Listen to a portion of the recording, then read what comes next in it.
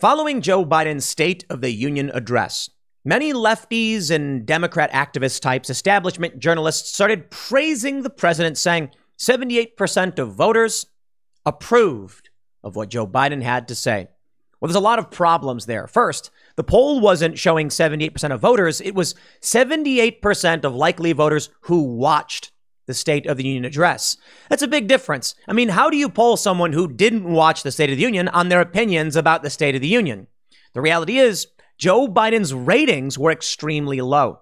And naturally, you're going to have way more Democrats actually watching the State of the Union than Republicans. So in which case, the polling will likely favor Joe Biden. Now, since then, Joe Biden's polls haven't really improved. And I'm not here to play any propaganda games. The reason why we may not be seeing any direct movement in Joe Biden's polling could just be that it's too soon. And also, Joe Biden getting the lowest ratings for the first official address in 30 years, well, the internet could play a very serious role in this. A lot of people didn't watch the State of the Union address because, well, around like 1.5 million watched. Me and Kean Bexte and Lauren Southern and Seamus Coughlin get drunk. Well, not really, but Lauren got drunk.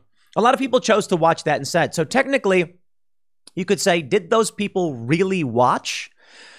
And the other big issue is obviously, I have no problem with saying America loved that speech from Joe Biden. It wasn't so much a State of the Union address. It was more like a campaign speech, as many people have noted.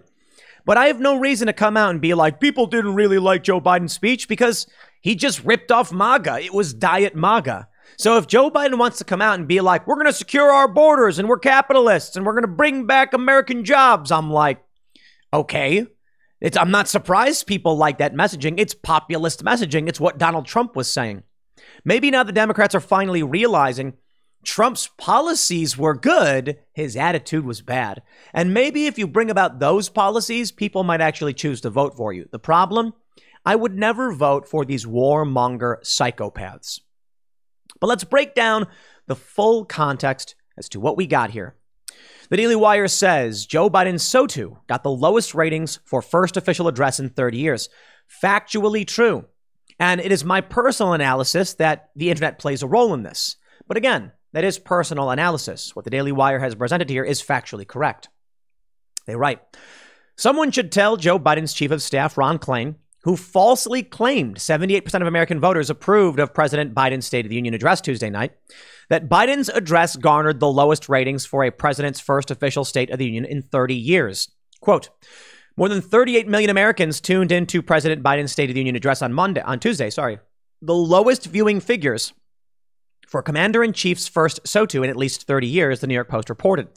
According to Nielsen Media Research, approximately 27.4 million households watched Biden's hour-long address live on 16 different networks for a 22.4 rating. Moving from most recent State of the Union address forward toward the past, President Trump's grabbed it to 26.9. And they're going to say 45.5 million viewers. President Obama had 48. George W. Bush had 51.8. I think it's fair to point out what is precipitating this gradual decline. Well, it's not partisanship. If George W. Bush got less than, got a certain number, less than Bill Clinton, and then Obama got less than Bush, and then Trump got less than Obama, it's the internet, man. So when Donald Trump came out, and I believe it was Sean Spicer, and said we had the most watched inauguration in history or something like that, the media, the establishment media started showing this like half-empty National Mall saying, Trump's lying, Spicer's lying. And I'm like, he didn't say on the ground at there. Was he referring to online streaming? Because if that's true, like if he was referring to streaming, and I think he was, yeah, he probably had the most viewed inauguration in history. And I think it's fair to say, if we are going to factor in internet in this, then I think Joe Biden may have gotten a lot of viewers. Maybe not more than Trump, to be completely honest, because people are obsessed with him. I'll give you an example. I like showing people this, there's this guy who made cover songs featuring Donald Trump. So he sings like Blinding Lights by The Weeknd, but it's clips of Trump saying words auto-tuned to the song. His version of Havana has 130 million views. Now, since Trump left office, he's done some songs about Joe Biden singing, and it doesn't really get it because people were obsessed with Donald Trump. They love him or hate him. I think Joe Biden probably got more than just, these 38 million. But I still think Trump probably got more in the long run. So it is fair to say, in my opinion, just assessing the data here, Biden probably had a miserable State of the Union. I mean, we almost didn't even want to watch it, but we did. They say, although Biden gave a State of the Union address last April, he had not served in office a full year, so that address is not considered an official State of the Union address. It received a paltry 16.5 rating with like 27 million viewers. Wow. The idea of not calling the first address the State of the Union is a relatively new practice in American history. ABC explains, the Congressional Research Service stated, the past 7 presidents have chosen not to give an official State of the Union address the year they were first inaugurated, having just previously delivered an inaugural address. It continued. In each instance, their first speech to a joint session of Congress closely followed their inauguration, but was not officially categorized as a State of the Union message. On Tuesday night, following President Biden's State of the Union speech, Klain boasted that according to a CBS News poll, 78% of voters approved of the speech. Look at this. 78% of voters approved of POTUS, blah, blah, blah. Okay. In his haste to celebrate what he thought was a moment of triumph, Klain neglected to mention the true stat. CBS News reported that it wasn't 78% of voters, but 78% of people who watched the speech, so maybe not even voters. CBS News has admitted, as we've seen with previous presidents, State of the Union speeches, those who watch tonight are more likely to be from the president's own political party, boosting approval of the speech. As the leftist site Vox wrote in 2019, generally, a greater proportion of people who watch the State of the Union address tend to be from the president's party. I think it was fairly obvious, right, that would be the case. You know what? I'm willing to bet people who aren't Democrats, independents, conservatives, etc., this big plethora of freedom-loving individuals, well, I'm willing to bet they watched something else. First, let's just say this. I don't believe Nielsen is factoring in online views. It's just talking about networks, 16 different networks. Okay, well, what about the White House website? The White House, with 1.94 million subs, got 1.8 million views on their live stream. And it's currently unlisted. I mean, that's massive. This means the White House did not post this to their own subscribers and still got nearly 2 million views. Well, that bumps Joe Biden's viewership up to about 40 million, right? What about Steven Crowder? 1.2 million views. Okay, now Biden's up to about 41.2 million views. And then we can throw in the good old Timcast IRL show, just over 700,000. Let's just round it up and say that puts Joe Biden around 42. And I'm not factoring in any of the other live streams or shows that did something similar. And they did. Now, I suppose it's fair to say you can't count the, Crowder or Timcast IRL as actual viewership for Joe Biden because we were interrupting, we were laughing, we were making fun of him, and we were drinking. But I can say this. As far as the poll goes, this is important. If viewers of Crowder, who naturally tend away from Joe Biden, and viewers of IRL tend away from Joe Biden, these are people who are going to watch the State of the Union and say, we don't like it. But if they don't watch it because they'd rather watch me hang out with a bunch of people and see Lauren Southern get drunk, well, then they're not really having watched the State of the Union, and they're not participating in the polls, are they? Yeah, they're not. When it comes to this polling, I think it's fair to say they're probably not polling people like us, making phone calls. Who are they calling? Online polls?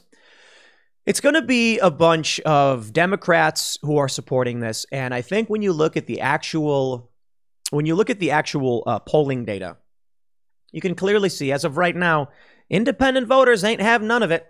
But let's do this. I've got Civics pulled up. And the reason I do is because it's relatively real time, right? They go up, as of yesterday, they have up-to-date polling. So Civics is constantly in the cycle. There are many polling agencies that are going to poll a week. They're going to say from the start of this State of the Union to like 3 days after. Those will probably come out in the next week, maybe 2 weeks. Civics is just real-time tracking. So we can see that his approval rating hasn't changed among independents. 24% approval, 64% disapproval going back over a week. It does not seem the State of the Union has moved the needle at all. Let's take a look at Republicans, and we can see here, Republicans just hate Joe Biden. And it ain't going to change. I don't know how much worse it could get. But again, since Joe Biden gave his speech, no movement. Now, the question is, Democrats. And we do see a little uptick, but not since he gave the State of the Union address. Since the invasion of Ukraine, there's been a tiny uptick, but not even enough to move his approval rating 1 point. Disapproval still remains at 12% among Democrats. Approval for Joe Biden is at 73% and has been hanging out there since just about February 22nd, when it hit 73%, went up a little bit. The State of the Union has not moved the needle. So this was, we're going on just about 2 or 3 days ago. And so far, the real-time tracking from Civics has shown nobody seems to have likened, warmed up to Joe Biden. And I think it's fair to point out, I don't see why Democrats would agree with MAGA light or Diet MAGA. Something Seamus was saying. I think it was Seamus. He's not going to get leftist supporters from the speech, and Republicans and libertarian types already don't like him and won't believe him. So what's the point of playing up to MAGA light? Take a look at this from Yahoo News. Biden uses State of the Union to rebrand dead Build Back Better plan. Oh, please.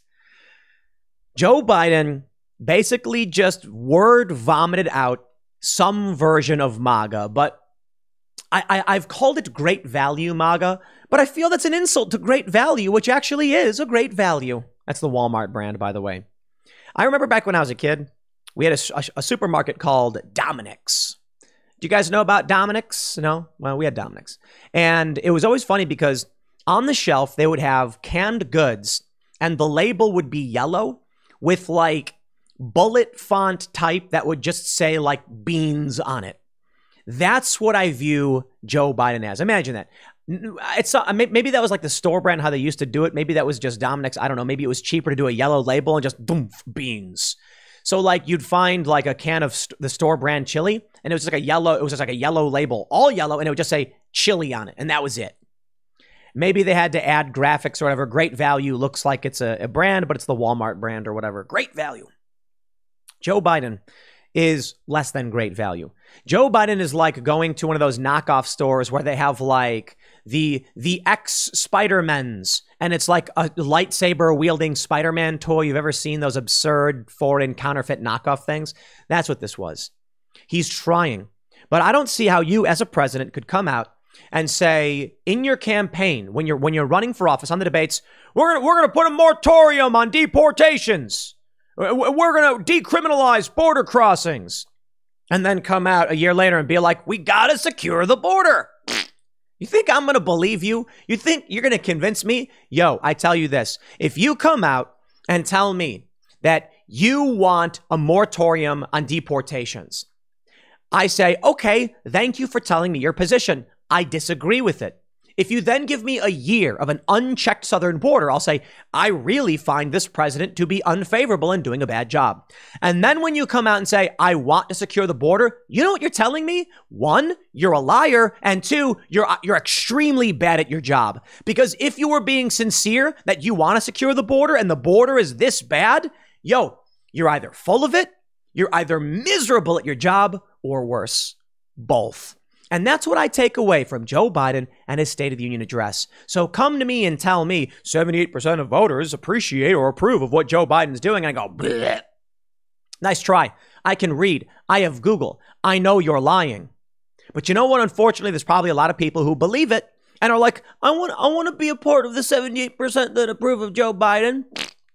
Let me say it again. MAGA light? Some people might buy into it. They hear that and they say, I like the idea of securing our borders and doing these things. And I can totally respect that.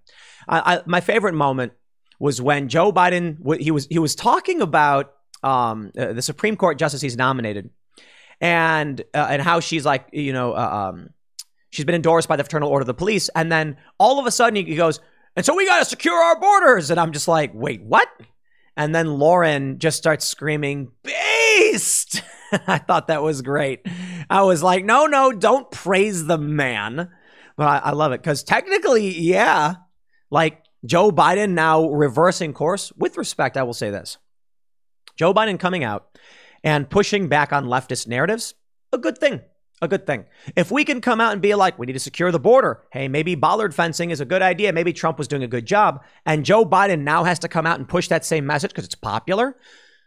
We're winning. Now, I don't think we're winning with Joe Biden. Vote him out. But we have gotten Joe Biden to move from moratorium and basically open borders all the way to publicly declaring the need to secure the borders.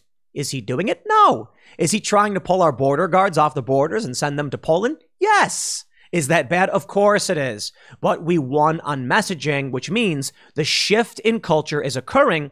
And those of us who believe in, sound domestic policy are winning. I'm not confident that we come out of this with honesty and a good leader. People might just recoil and go for someone totally off the rails in the next 4 or 8 years. Maybe Donald Trump gets back in because Joe Biden's basically campaigning for Trump. I'll put it this way. If Joe Biden comes out and says, I'm a capitalist and we got to secure the borders, would you vote for him? Or you get Donald Trump who's like, not only am I a capitalist, I'm a billionaire. Well, that was like a weird Bernie thing I just did. Billionaires. But if Donald Trump came out and was like, I am a billionaire and a capitalist, I am the person who can lead this country back to a good economy.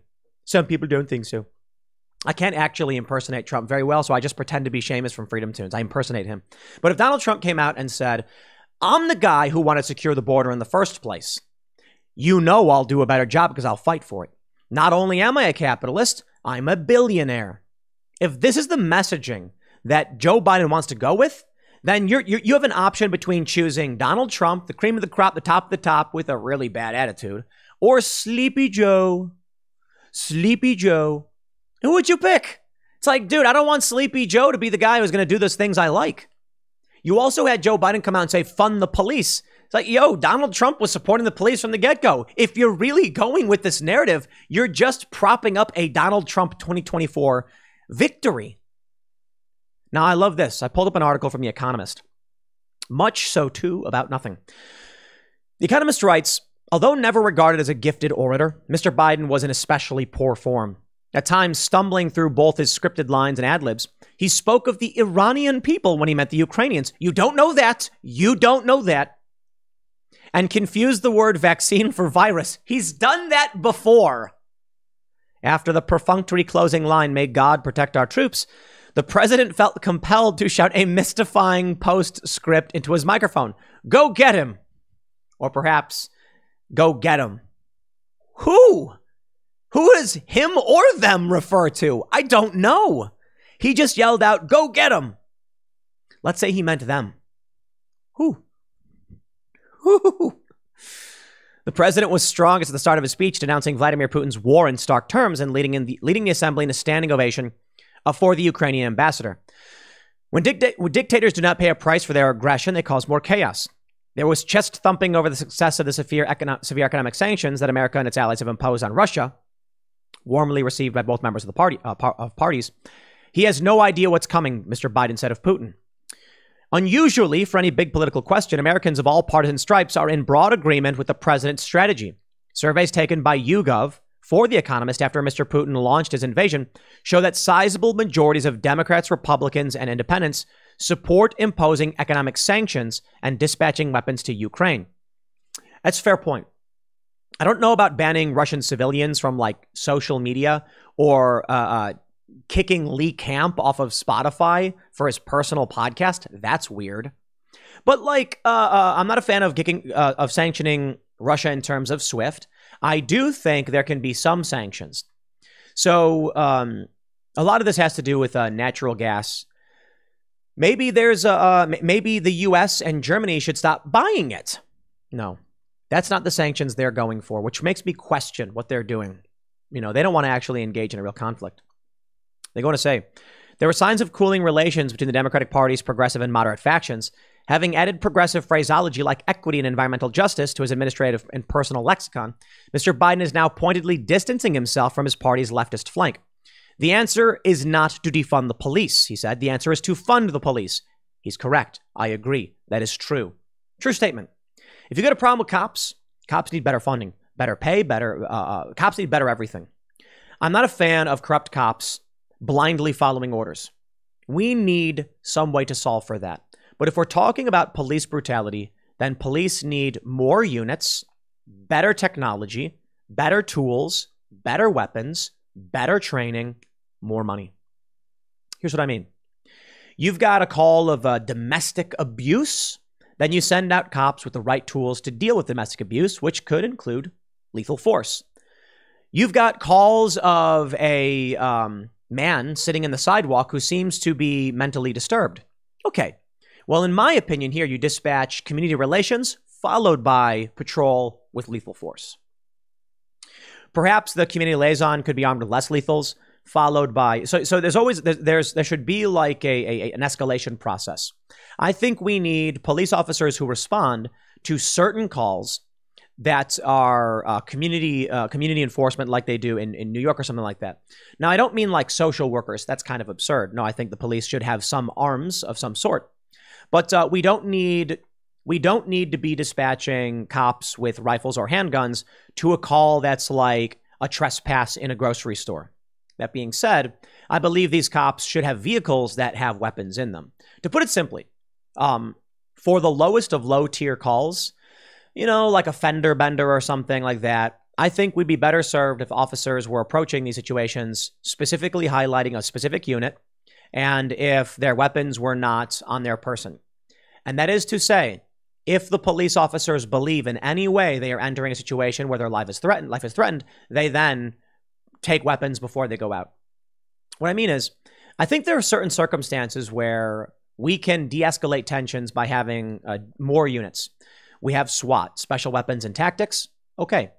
We have police officers who are not SWAT, but still will come out with rifles and body armor. We have your standard, beat cops and patrol officers. They have their guns. I just think maybe we add something, more money, more training, and someone calls in like neighbors are arguing with each other, or someone saying someone shoplifted. You don't need, someone can go to a grocery store without wearing a bulletproof vest and a gun.